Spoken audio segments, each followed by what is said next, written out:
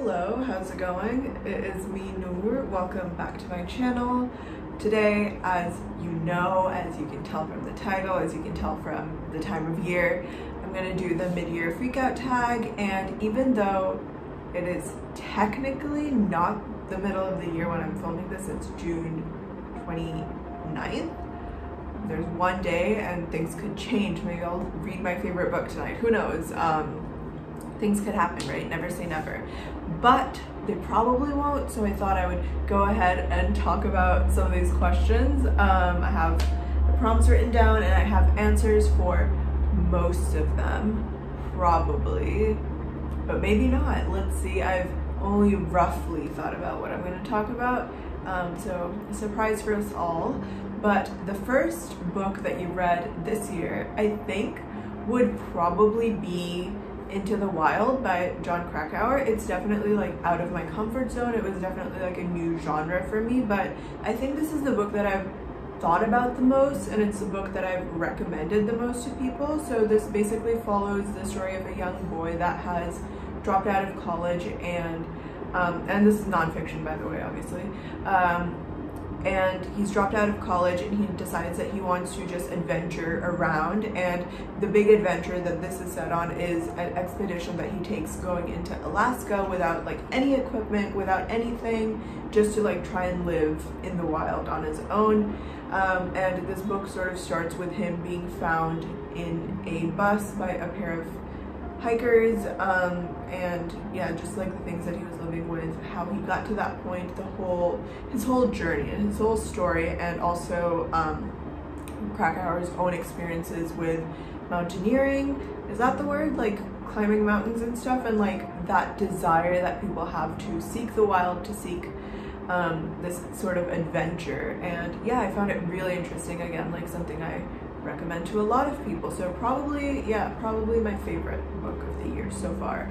But all in all, like as I was looking through, there was no like real standouts, like this is the best, and I really enjoyed this book. Obviously I gave it 5 stars, but I don't know if it's like how I was feeling at this point last year. I think I'd already read Whereabouts, which was my favorite book last year.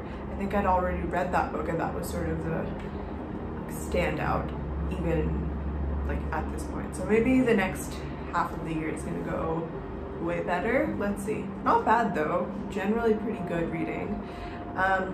Best sequel, again, I haven't read sequels. Actually, that's a lie. I've read I read all of the Heartstopper comics like on the webtoons this past month, and so probably the second book installment of that would be the best sequel. But again, like I've only read that one, so it's the best because it's the only one. But I did enjoy them. I mean, if you're not familiar, there's a Netflix show, and I sort of watched that, and then I was like, let me read this. This is like wholesome. This is feel good. And so yeah, it follows these 2 boys, Charlie and Nick, and sort of a coming of age story in high school.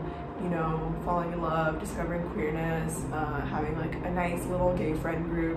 All of that is just like wholesome, positive, cute. The art is really cute. Can't complain. New release that you haven't read yet, but you want to. Honestly, so many, because I think books take a while to get here to India. So I've been like waiting, and I know this isn't a release from this year, but I know Happy Hour came out last year, and I've just been waiting to like get my hands on it. I desperately want to read it, and I want to read it as like a physical book. I love the cover. I think it's beautiful, and I just know that it's a book that I'm going to really enjoy. So that's a book I cannot wait to get my hands on, even though that's not a new release from this year. But something that I was looking at and have had sort of on my radar before is a book called True Story. True Story, What Reality TV Says About Us. I think I've read a chapter of this or something, like for research, you know, on JSTOR, my bestie JSTOR. But yeah, I think I've read a bit of it. I really enjoy it. Obviously, like I love reality TV. I am a connoisseur of reality television, as we know, and so I really want to like read it. I really like thinking about these types of things, like media analysis. It basically breaks down like why we're so fascinated by reality television. Yeah, very much want to read that book.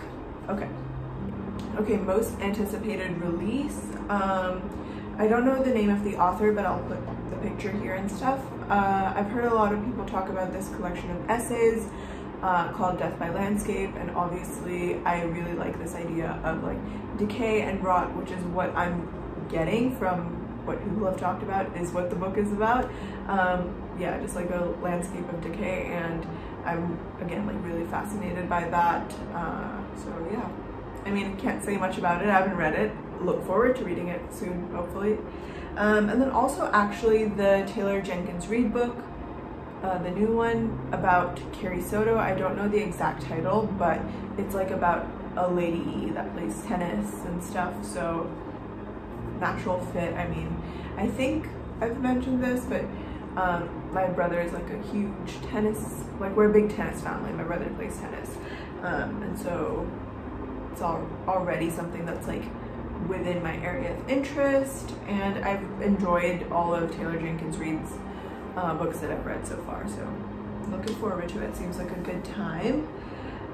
Biggest surprise, I think biggest surprise would maybe be like Matrix by Lauren Groff. I really liked it. I read it this month, and it's definitely like out of my comfort zone. Again, like based on the description, I was like, why? It wasn't something I was like too keen to read before I heard like a lot of people talk about it and say like really positive things about it. But initially, I was sort of like, you know, I'm not like, I don't have any skin in Catholicism. Like I didn't grow up with the religion, not familiar with the religion in that way. And so like the whole nuns concept was very like not on my radar. And yeah, historical fiction in general, like not typically my cup of tea. And so I was like, okay, I mean, sounds cool, maybe eventually, but then like the more that I heard people talk about it, just how amazing it is, I was like, okay, I gotta try it out. And I really enjoyed it. And yeah, so that was a big surprise. But flip side, biggest disappointment was Almond by forgetting the author's name. I'm terrible at this, I'm so sorry. But I'll put the pictures here. Almond was a huge disappointment because I thought it would be good. How can you have such a beautiful cover that's so evocative, such a good like synopsis, and then not be a good book? That doesn't make sense to me.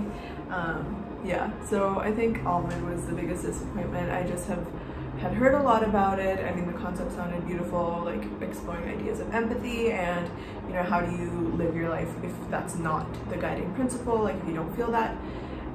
But kind of flop. Fave new author. I mean, okay, this isn't a surprise, but I'm very, very keen to read more of Rachel Cusk. I know she's amazing, blah, blah, blah. I really enjoyed Second Place. The writing was beautiful. Just the way the story was told was beautiful. I was underlining everything. I can't say that she's a favorite new author yet because I've not read anything else by her, but she has the potential. You know what I mean? All the makings are there. Just have to, whatever. I don't know where I was going with that. But potentially, Rachel Cusk. Okay. New fictional crush. I do read a lot of romance, and this is actually something I could answer. I don't know if like I necessarily crush on any of the characters. I more so like them together. But maybe this is also recency bias, but I'm talking about a lot of books I read this past month, but I read One Last Stop by Casey McQuiston, and in that book there is this character called Jane, and she's like a Chinese American punk, like lesbian, biker lesbian, like butch from the 70s, I think, that gets trapped in time, and she's just cool. Like she lives on the train basically, and it's just nice to people. Everybody likes her. She's a good time. And like, what's not to love? She's a butch. She's hot, first of all. She wears a leather jacket, automatically hot.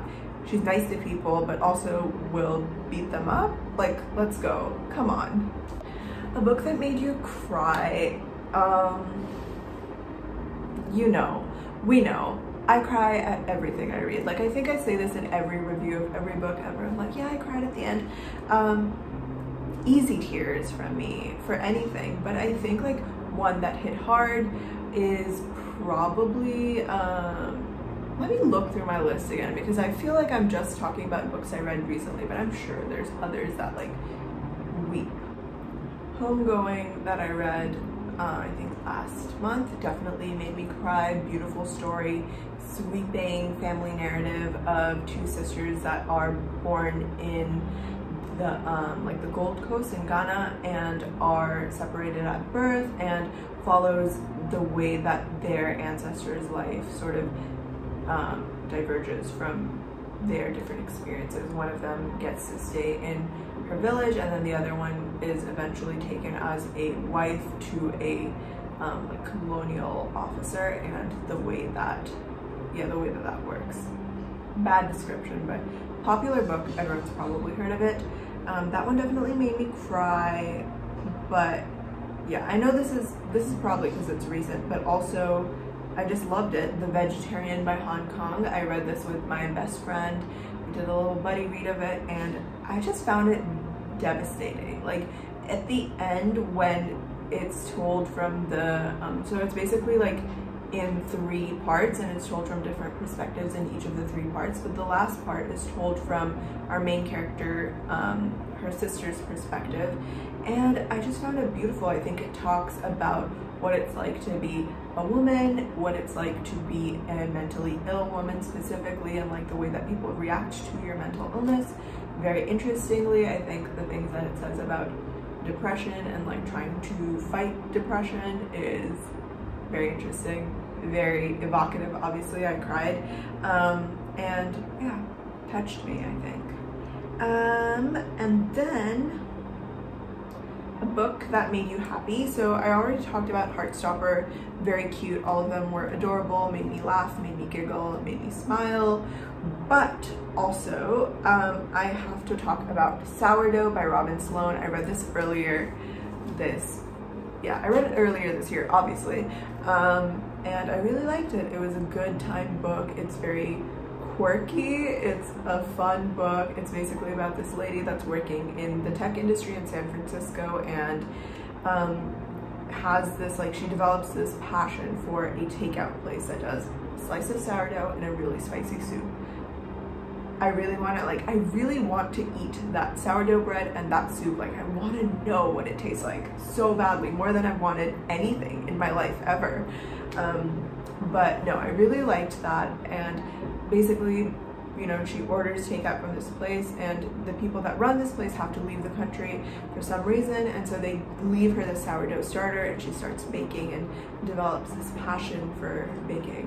And yeah, it's just cute. It's weird, it's fun, it's just cozy and strange. Most beautiful book that you have bought this year?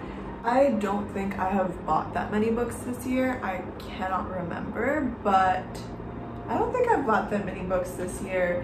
And if I have, I should not have, because I'm supposed to be on a book buying ban.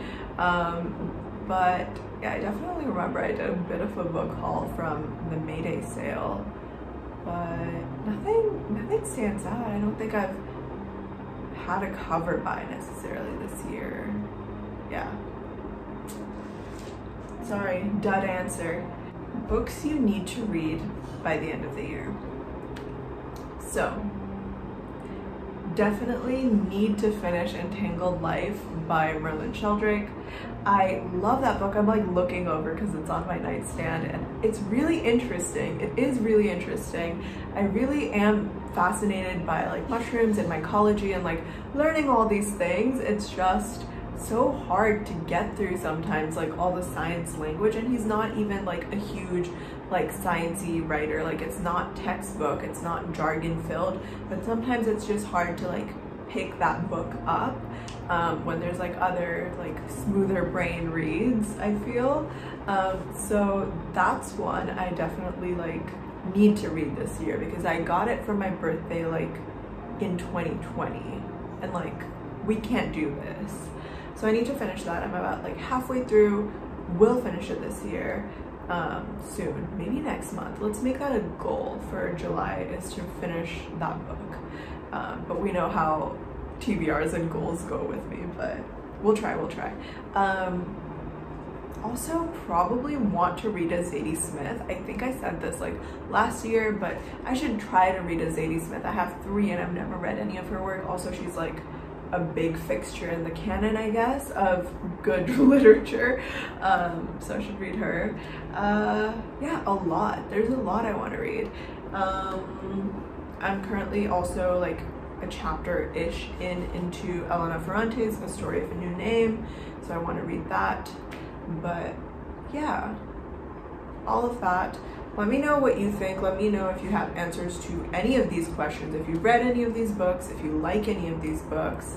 I will be doing my June wrap-up soon, and I'll be doing my like mid-year stats breakdown in that video.